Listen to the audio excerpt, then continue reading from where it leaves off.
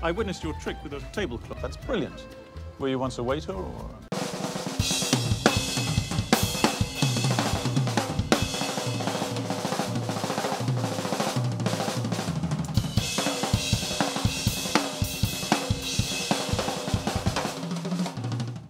Hello, my name is Matt Ricardo, and for whatever it's worth, I am something of an expert in the old tablecloth trick.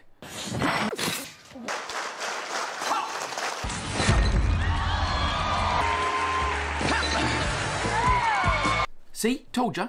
So, in this video, we're going to take a look at a few of the times the tablecloth trick has been done in films and on television, and I'm going to tell you which ones were real and which ones were fake. Okay, what's first? We've got to get this in the clear. Wait. I've always wanted to do this. And? The flowers are still standing. Okay, on my go. Okay, so yeah, that is obviously completely real, and honestly, I bet Bill Murray was a little bit disappointed that more things didn't fall off the table, because that's funnier. And yes, quite often in the bar after one of my shows, people will come up to me or shout from across the bar, "And the flowers are still standing!" Seeing the trick fail spectacularly is arguably as entertaining as seeing somebody like me do it right. Quite often, when I get asked to go on TV to do it, the plan is that I demonstrate the trick right, and then the host or a celebrity tries it and makes a huge mess. Best of both worlds, I guess.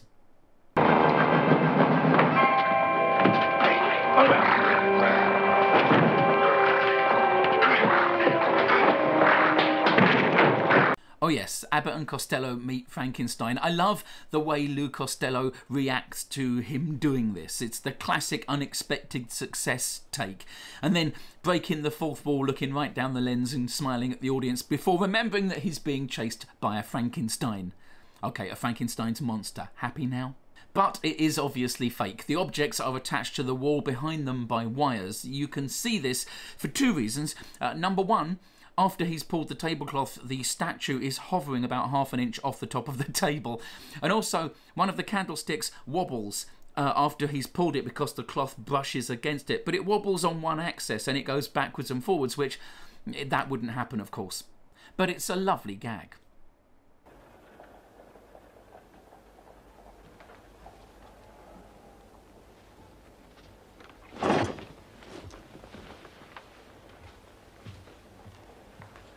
This is Jeremy Brett playing Sherlock Holmes, and it makes perfect sense that the world's greatest detective would also be a master of circus skills, I guess? This is a pretty bad fake, to be honest. It looks like they went with an old musical method. The objects are glued or nailed to the table, and the tablecloth has slits cut in it. So the tablecloth is arranged carefully around the objects with the slits facing away from the camera behind the objects, and then if you pull the tablecloth hard enough, the cloth just goes around the objects and comes right off. The giveaway here is that when he pulls the tablecloth, the objects and the table move in exactly the same way. They don't move independently of each other. Also, one of the teaspoons jumps right out of the saucer because it wasn't literally nailed down like everything else. Elementary.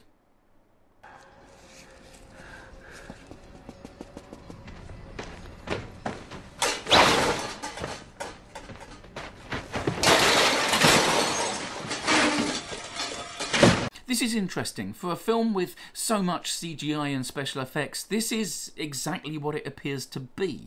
Now, everything I've read about this one says that Jim Carrey was supposed to get it wrong, to pull the cloth and everything falls off and it's funny, but then on the first take, just by chance, he managed to nail it and get it completely right, and then he improvised running back and pushing everything off the table. I don't buy it. The things on the table are heavy and flat and unbreakable, so exactly the kind of things you'd choose to have on the table if you were anticipating multiple takes to try and get the trick right. If you were planning to get it wrong, then you'd get a few boxes of stuff that would smash. That's funnier, right? Also, there's an overhang of the tablecloth on Jim Carrey's side of the table, which makes the trick easier. If you wanted to make it harder and have it fail, you'd have that extra cloth on the far side behind all the objects. Also, it's just a much more interesting gag to have the character get it right and then push everything onto the floor out of spite anyway. So yeah, they made it easy for him, but he legitimately did the trick. I witnessed your trick with a tablecloth. That's brilliant. Were you once a waiter or?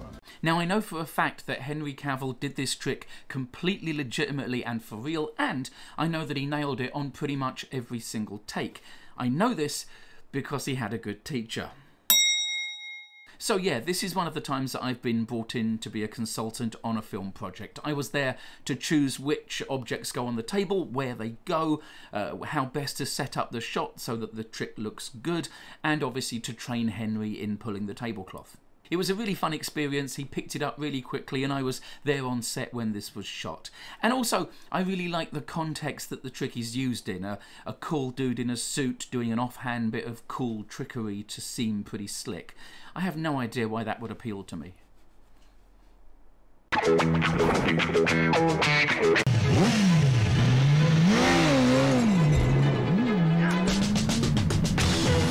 Okay then, so we start with this guy doing the trick on a small table with only a few objects, but he's doing it legitimately. This is what's called in magic and con tricks as a convincer. We know that he can do it on a small table for real, so when we see him try it with a bigger table, we think, well, there's probably a good chance he can do that too. He's won our trust. But it is obviously fake. The table is too long, the bike is going too slowly, and the physics wouldn't let it work for like 12 different scientific reasons. My suspicion is that they've used a pretty simple practical effect. It could be CGI, but my money is on one simple bit of prop trickery that means that things aren't quite what they appear to be. But don't take my word for it, Mythbusters proved it. They faked it! Yeah, they faked it. They faked it.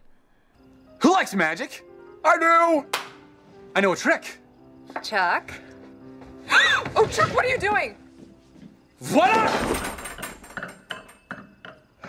Okay, so this is from the show Chuck, and first things first, the fakest part of this whole clip is somebody saying, does anybody like magic? And someone else saying, yes.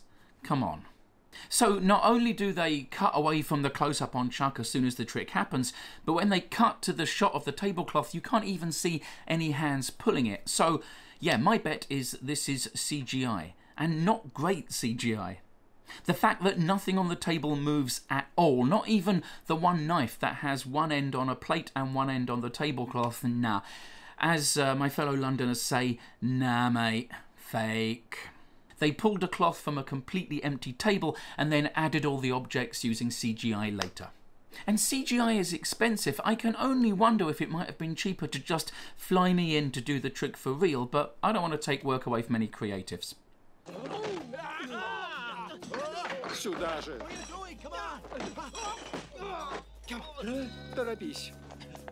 Oh yes, we saved the best till last. The mighty Jackie Chan. It's real. Like, pretty much everything Jackie Chan does, it's real. That's the point of Jackie Chan. That's a decent-sized table, fully laden, and he pulls the cloth perfectly in the middle of a fight scene. I love Jackie Chan. And of course, one of the reasons he can do this is that he was trained from childhood in a Peking opera school. It's an art form that comprises martial arts, acrobatics, clowning, and circus skills. Jackie Chan has built a career with his astonishing, genuine physical skills, so you can bet that if Jackie Chan is doing something in a film, especially from this part of his career, Jackie Chan is really doing it. And just to make sure that we know, he includes some extra rehearsal footage during the end credits.